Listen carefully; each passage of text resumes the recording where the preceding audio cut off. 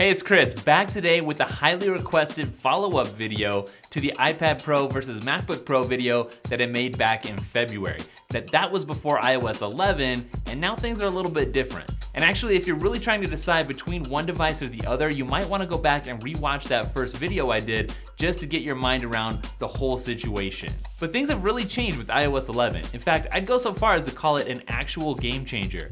So what I want to do in this video is go through some of the points that I brought up in the old video and kind of talk about what's different and why things have changed. When the first iPad Pro came out, Apple at the time was saying that you could switch from a laptop to the iPad Pro based on a few things, like it was faster than most laptops, it had a stylus so you could take notes, and it had LTE coverage. But none of those things really push it over the edge as an actual machine that I could do work on, and that hasn't really changed. Those are really non-factors for me still. But with the real file system and powerful new drag and drop features, iOS 11 on the iPad has made the iPad more than just a bigger iPhone, which is kind of what it has always been. So the type of work that I do hasn't changed a whole lot since I made that first video. I'm still a video editor that does some design and writing and has to email to communicate with people. Now, professional video editing, that's still not something that you can do on an iPad, although I wish that's something that Apple would spend some time trying to figure out. But as for my other workflows, I felt like they were kind of slow and miserable on iOS 10. There was a lot of double clicking on the home button to switch between apps and copying and pasting, and it just wasn't very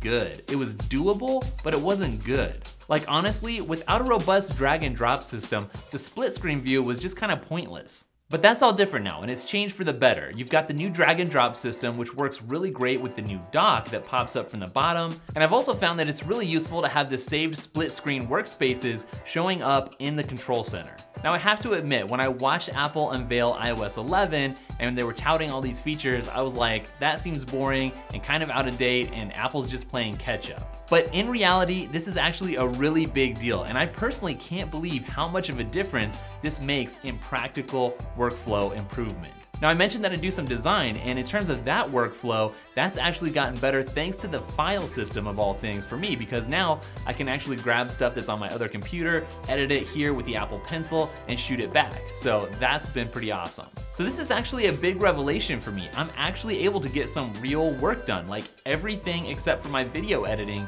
on this iPad, the same iPad that was in the other video, by the way, running iOS 11. So I think that now, thanks to iOS 11, there's a real shot, a legitimate shot that people could use this to replace their other computers. I feel like something that needs to get pointed out is that before, when it was iOS 10 and people were saying, hey, you can replace your laptop with an iPad, the people that were doing that and were adopting it, they wanted everyone to just get used to working a different way. And it was too big of a jump. It was ridiculous. Like, most people couldn't do that. So now when somebody says you just need to learn to do things a little bit differently, that actually means something, and it actually makes sense here with iOS 11. Now, up until this point, I've really just been addressing some of the points that I brought up in the last video, but there's actually some new ground to cover here as well, because iOS 11 brings to the table some new cool things that MacBooks just can't do. One of the best of those new features is the instant note taking. So you can tap the pencil on the lock screen and jump right into a note.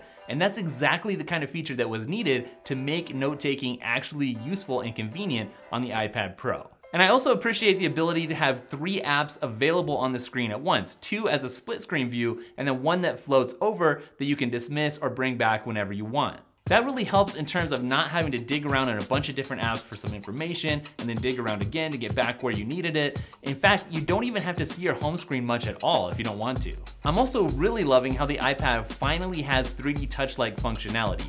Now, it's fake 3D touch, it's done with a long press rather than a deep press, and that's something that you kind of see on Android, but it's really useful, especially when you can pull up different menus and shortcuts, like in the notification center, for instance. And speaking of the notification center, it's also awesome to be able to drop in custom icons so you're not just stuck with flashlight and calculator or whatever. Now you can put different and more useful things in there, which is pretty awesome. And I mean, the list just goes on, like being able to take a screenshot and then quickly mark it up and share it, or the ability to just record your screen and share that with somebody. Those are really awesome features. I could probably go on and on and on about all this different minutia that kind of makes iOS 11 better than iOS 10, but I think that the big difference, actually, if I could just summarize it, would be wasting less time.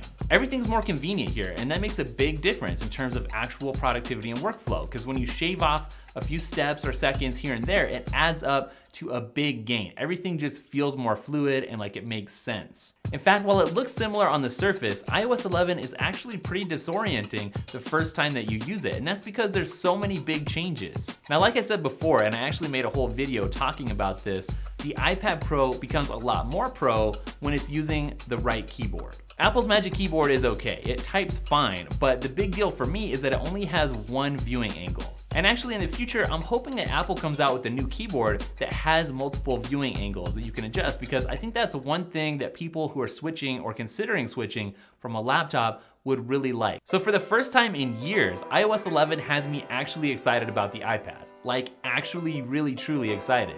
It's to the point where if I didn't produce videos for a living, then I would seriously consider switching over. I will say this, if the iPad ever goes fully bezel-less, I'll probably wet my pants, because I hate seeing that bezel around there. It just seems like half-baked, not quite done. It annoys me. So I could talk about iOS 11 all day. There's a lot of cool features on the iPhone and the iPad, but I'm gonna cut this video off right here. If you guys wanna see more iOS 11 content, just let me know down in the comments. And also let me know what you guys think. I'm interested to know, MacBook Pro or iPad Pro with iOS 11 in the picture. So, all right guys, don't forget to follow @DailyTech, spelled Daily T-E-K-K. Instagram, Twitter, and Snapchat is usually where I'm at. And I'll catch you guys in the next video.